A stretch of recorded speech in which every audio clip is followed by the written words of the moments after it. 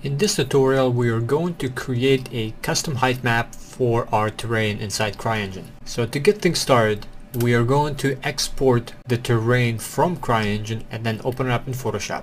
And then we're going to create a brand new one from scratch and import it into CryEngine so we can have a custom height map and custom terrain. So first we have our task map opened. I'm going to open up the terrain editor, and under file we can export our height map. So let's go ahead and do that now. In here we have file save as type. We can save as multiple of these file types. We have 8-bit BMP, we have a PGM, and we have a raw file.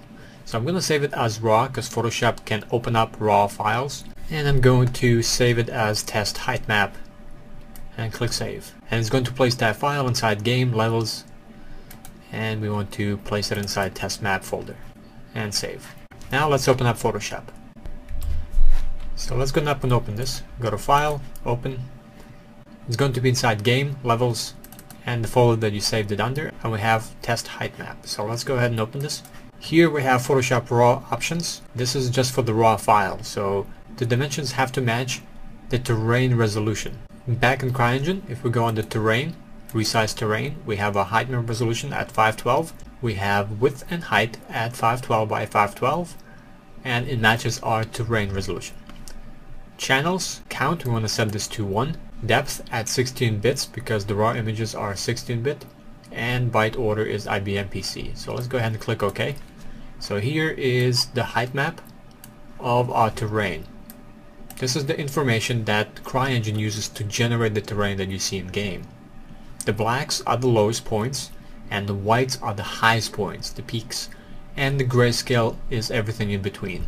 Here we can modify the already created height map and add a few things. We can reduce the intensity, or we can create a completely new height map. So you have an option of tweaking this height map and then saving it and then importing it back into CryEngine, or you have an option of creating a brand new height map. So let's create a brand new height map and use that. So let's close this and let's go up to file, new, and we want to create our width and height to the same resolution of our terrain. So if your terrain is going to be at 1024 by 1024, that is the height that you want to have for width and height for your new file, for your new height map that you're going to create. In our case, our terrain that's already created is at 512, so we're going to keep that at 512 by 512, and I want to set this to 16-bit, and we're going to set it to grayscale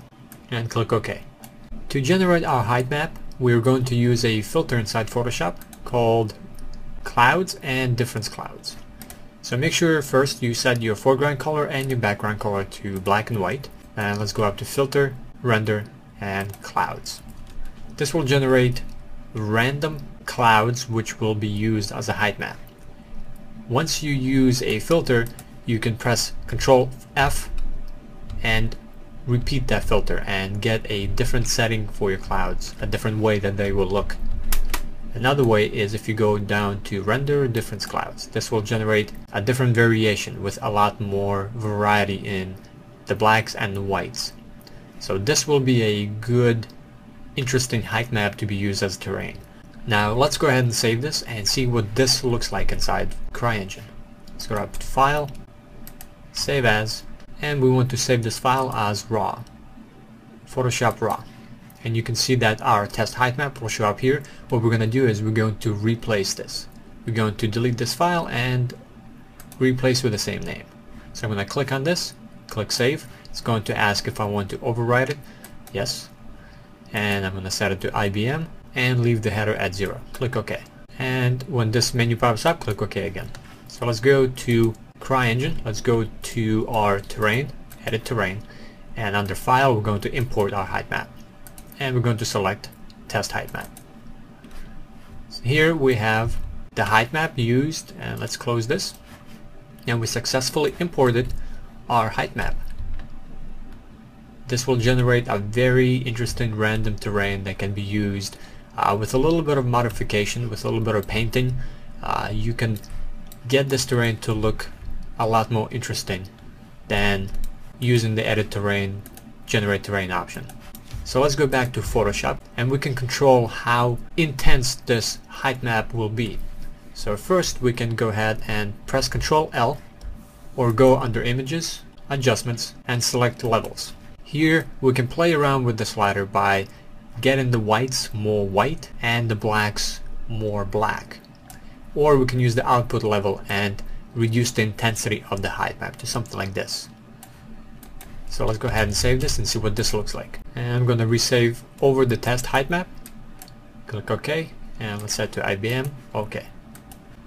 Back in CryEngine, let's bring up our terrain editor and let's import our height map.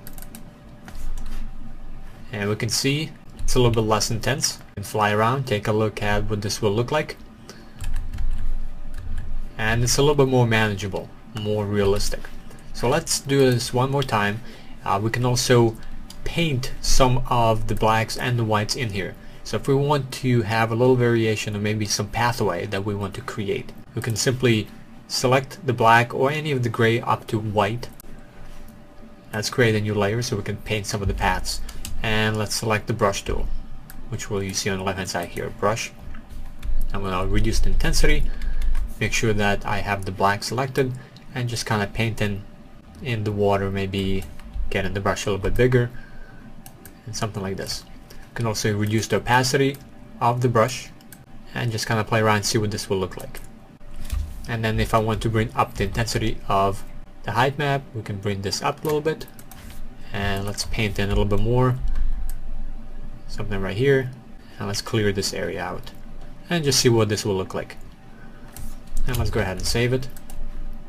OK and OK. And let's import and let's take a look.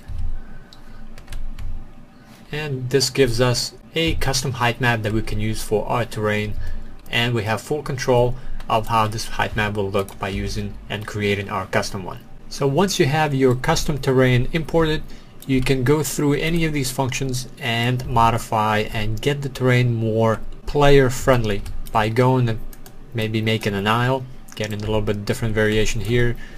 Maybe we want to smooth, get rid of some of the harder edges. Just getting somewhere over here and just checking it out how this will look. This is a lot more advanced way to create terrain and get a little bit more realism of how your terrain will look, more so than you can do manually or you can do by going up to generate terrain. So the three options of importing your custom terrain height map and then going through some of the modify options and then manually painting in the rest of the terrain will give you enough of variety to create some unique and advanced terrains.